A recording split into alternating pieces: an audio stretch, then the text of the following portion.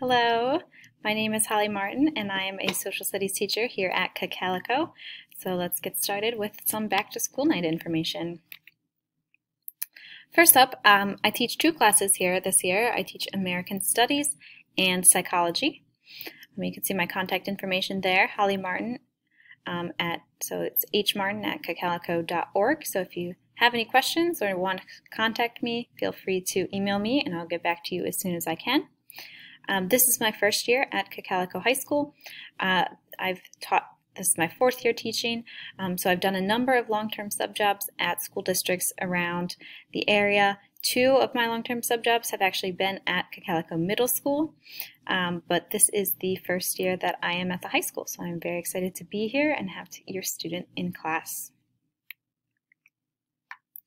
So briefly, here's a little bit about me. So I have a 1-year-old border collie named Kenya. She's very cute. She likes to go to the park. She likes to go on walks and play fetch. I'm the oldest of 6 kids. So my youngest 2 sisters are actually seniors in high school this year. And then the rest of us are out of high school or in college. I like to bake and travel in my free time. So unfortunately didn't get to do a lot of traveling this summer due to the coronavirus, but I did get to do a lot of baking during the spring and summer, so those are some things that I like to do when I am not in school. So education, so I graduated from Garden Spot High School in 2013. Then I went to Grove City College in Western Pennsylvania, where I graduated in 2017 with a bachelor's degree in history and a concentration in social studies education. So in American Studies this year, we're looking at approximately the year 1900 to the present in American history. And I'm very excited to get to teach American Studies because this is actually my favorite time in American history, from the 1900s to the present. So we're going to look at the Progressive Era.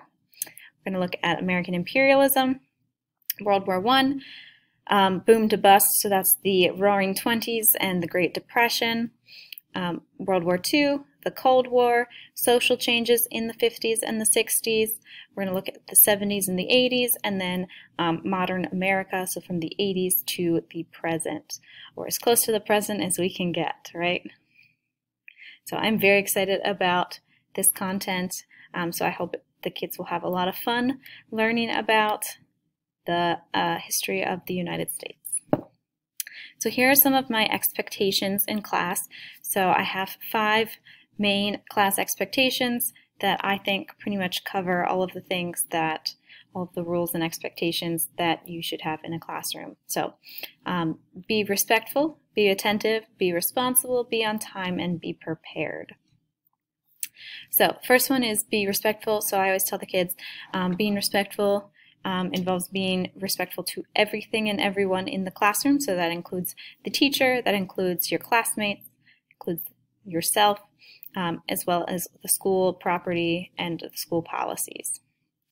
I expect the students to be attentive in class, so that includes both when they're in person and when they're at home. I know that it is much harder to pay attention at home when there's lots of other things to distract you, and I find it hard to pay attention at home more than when I'm sitting in front of people, but I told the kids, just do your best to pay attention to the activities that you're doing when you're at home, and try to participate both in class when you're in person and when you're at home virtually. So I try to do a number of things that the students have to interact with and reply to when they're at home to try to keep them involved and attentive to those activities. The next one is be responsible. So students are responsible for their own actions. They're responsible to follow all the school rules. They're responsible for doing their best work and keeping up with their assignments, as well as checking in and doing work from home. So that's a big one for this year, being responsible to work at home. So as we all adjust to this new virtual, half in-person reality of the school year this year. The next one, be on time. This one's also more important this year than it is in other years, so they are responsible to come to class and check in from home on time. So checking in at home is very important. Make sure to do so promptly. I have to submit attendance in the first 10 minutes of class, so there is always an attendance activity for the students to do when they log on to Schoology. So it's very important that they log in promptly at the start of class in order to be counted as present in the attendance. So as we start to move into some more live streaming options at the beginning of class, it's going to be even more important to log in, do the attendance activity so we can get started, because if you show up, 5 or 10 minutes into class, you've already missed that introduction, those introductions, and it's missing class time that you can't really make up afterwards. The next one is be prepared. So come to class ready to learn, whether that's coming to class online or coming to class in person. Bring any required materials that they need. Make sure the computer is charged, so when they are in person, it's very important to have your computer charged because we do use our computers a lot this year, and it's their responsibility to be prepared for any tests and quizzes and upcoming assignments. So here's some information about grading in this class. So American Studies is a required class for graduation. So if students do not pass this class, they will have to take it again. So it is very important to make sure that they are turning in their assignments and studying for assessments in order to pass the class. So the final grade is based on 3 things. 40% comes from the first marking period grade, 40% from second marking period grade, and then 20% from the final project and exam. So that's 10% for the project and 10% for the exam. Each of the marking period grades, those 40% comes from the following. So 75% of their grade for each marking period comes from assessments and major assignments. So those are things like tests, quizzes, projects, writing assignments, etc. So this year especially, I've been focusing more on doing end of the unit projects rather than end of the unit tests because of the way that the year has been set up. With the hybrid, I find that easier and a better test of the students' knowledge and of the material. So there will still be some tests and quizzes, but I'm emphasizing a lot more projects this year. So those kinds of activities are 75% of the students' grades, so if those do not get turned in, they will not pass the class. 20% of the grade comes from classwork and participation activities, and then 5% of the grade from homework. So note that students should be keeping all of their notes in classwork in order to study for the final exam, which will cover all of the things that we have talked about in class. So from the progressive era, 1900, all the way up to the present. Here's my late work policy. So major assignments, those projects, writing assignments, things like that, they are due at 11:59 on the day that it is due.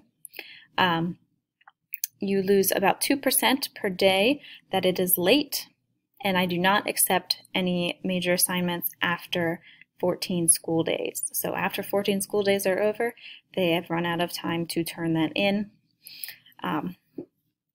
Classwork, I give them a 2-day grace period, so you don't lose any points in those first 2 days. After 2 days, you lose 5% per day, up to 50% off. I do not accept any classwork after the end of the unit, either the unit test or unit project, whenever the end of the unit is. So same with homework, it's not accepted after the end of the unit. However, if you turn in homework late, it's automatically half credit. I do have a resubmission policy. So all tests and quizzes can be retaken at 1 time each, and I will give whatever higher grade is between the two. So you can make back some points that way, or instead of doing a retest, you can complete test corrections for test. That will help you gain back some of the points as well. Major assignments can all be revised and resubmitted 1 time. So you can resubmit those at any time, but So once it's been submitted, if you don't like the grade that you've gotten, you can resubmit it and I will regrade it and you can get some of the points back from that as well. So what can you do as a parent to help your child? So the biggest thing you can do is encourage your student to participate when they're online and in class. Urge them to advocate for themselves, which is a great life skill to have. They can contact me with any questions that they have, or if they need any help or don't understand something. I would love to answer their questions and help them out, but I can't do that if they never ask the question. Remind students to turn in things on time. This, I think, is the most important one. Ask them about what they're learning in class and have them teach you about it. So one of the best ways to show that you've learned something and understand it is to teach it to someone else. So having them explain to you what they've been learning in class helps to cement it in their brain, as well as shows that you're interested in what they're learning and doing at school, and it makes a great dinner time conversation. So you've got a good reason to do that. Ask them about what they're learning. You can also check PowerSchool for any missing work, or Schoology for any upcoming assignments. And if you have any other questions or any concerns, please feel free to contact me at any time. Have a good night.